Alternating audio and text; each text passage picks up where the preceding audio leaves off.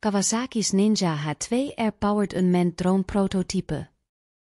The VTOL machine can reportedly carry a payload of 200 kilograms (441 pounds).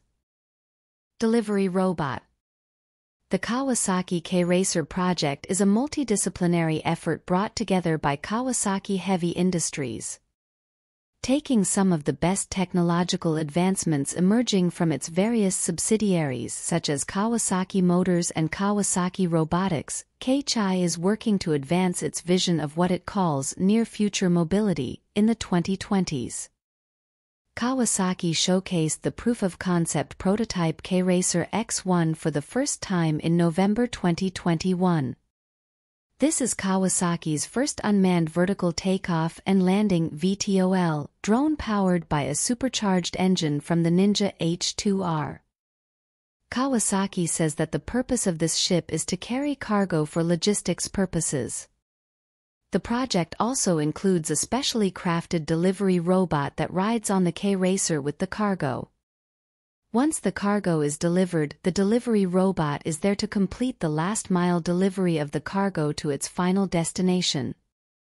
In early January 2024, Kawasaki tested the second iteration of the K-Racer project. This prototype, called the K-Racer, he demonstrates this ability in the video you can see above and says that this will enable him to carry weights that normal drones cannot carry.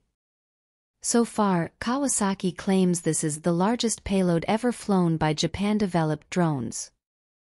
Of course, it's a very specific claim, but it's still impressive. According to Kawasaki, the idea stems from increasing difficulties in delivery and logistics in Japan's more mountainous regions. People live in the mountains and they need supplies.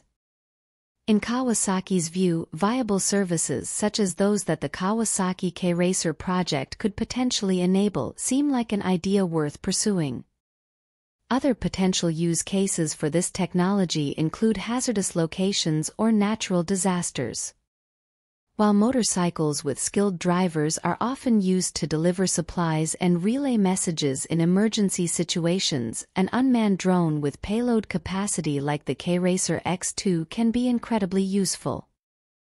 The estimated range of the K-Racer-X2 is at least 100 kilometers or approximately 62 miles. Kawasaki says its estimated durability is at least 1 hour. Going forward, the company plans to continue testing and development as well as working towards the development of a mass production version of this concept.